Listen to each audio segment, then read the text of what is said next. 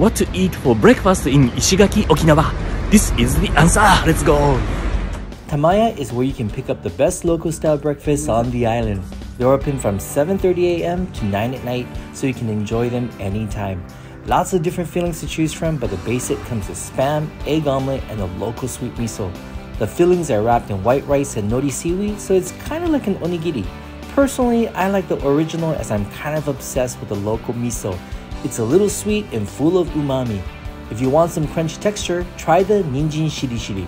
Of course, it comes with the cooked spam and egg, but the carrots are cooked perfectly and still retains a bit of crispiness.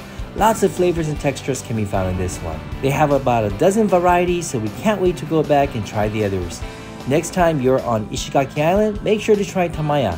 We absolutely love this place.